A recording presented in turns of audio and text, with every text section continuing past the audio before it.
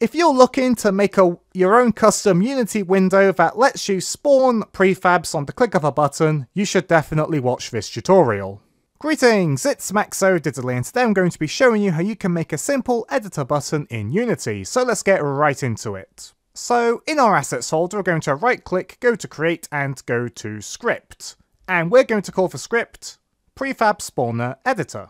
Once you've made the script, open it up in Visual Studio.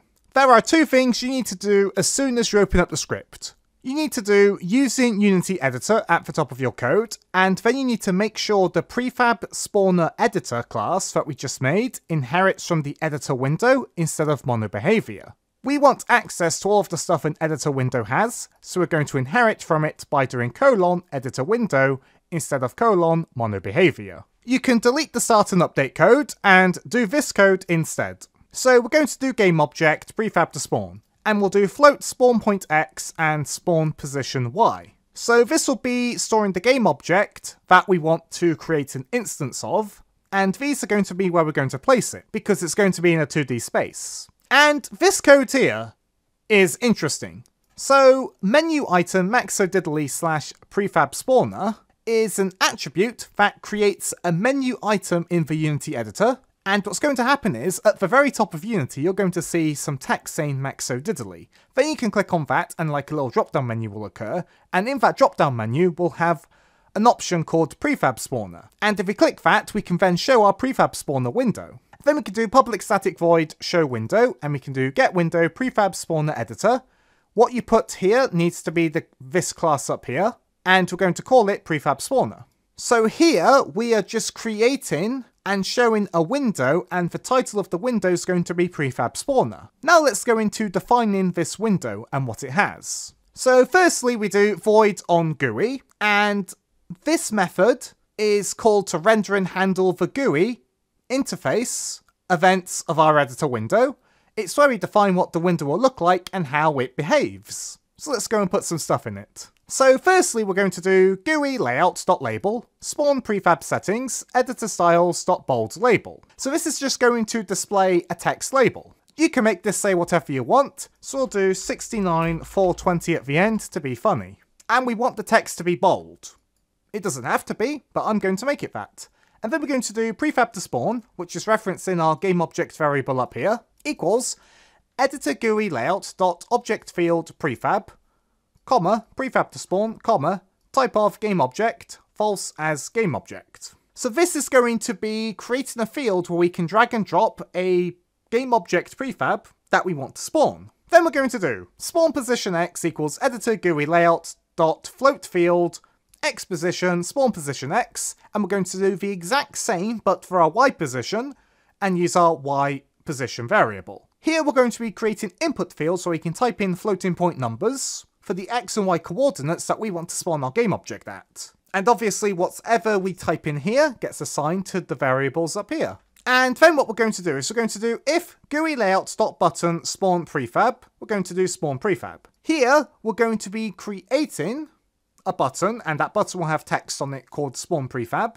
And when we click it, we want to spawn a prefab. So we're going to put spawn prefab in the if statement, and we're going to make that function in a second. But basically, this on GUI is now set up, and we can now do things with our editor window.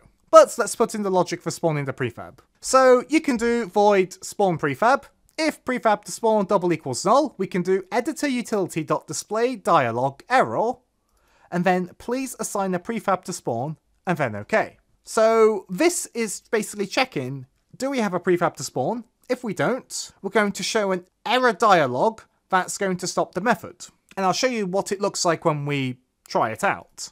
And then we can do GameObject spawned prefab equals prefab utility.instantiate prefab to spawn as GameObject.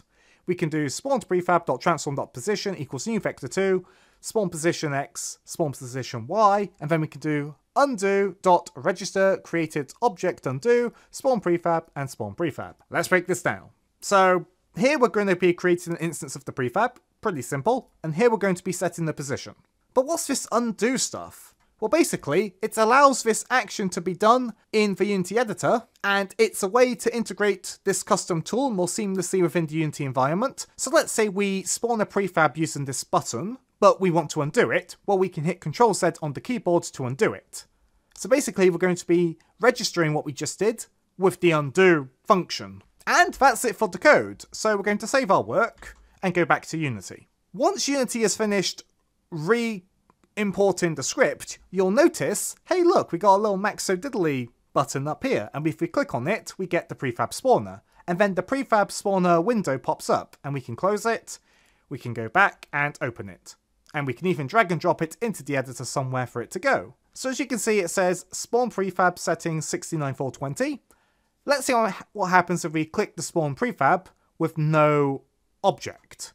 Well, it gives the error message. As you can see, we got the error box here, the message, and then what we want the OK button to have. If we go back into our code, as you can see, we got the error for the title of the box, what we want the OK button to have, and the text we want in the message.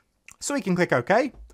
Now let's drag and drop our Pikachu prefab into it and hit spawn prefab. As you can see, it spawns. Now let's do an X position of 1, a Y position of 1. It spawns. Let's do -1 and -1. As you can see, we can spawn Pikachu prefabs with the click of a button. So thanks for being a great audience, be sure to leave a like and a comment if you enjoyed, and subscribe for more editor tutorials. Editor scripts are really powerful in Unity, and I'll be covering a lot of things you can do with it because this is something I use in my day job. Really powerful, you can do so much when you know what you're doing. Thanks for watching!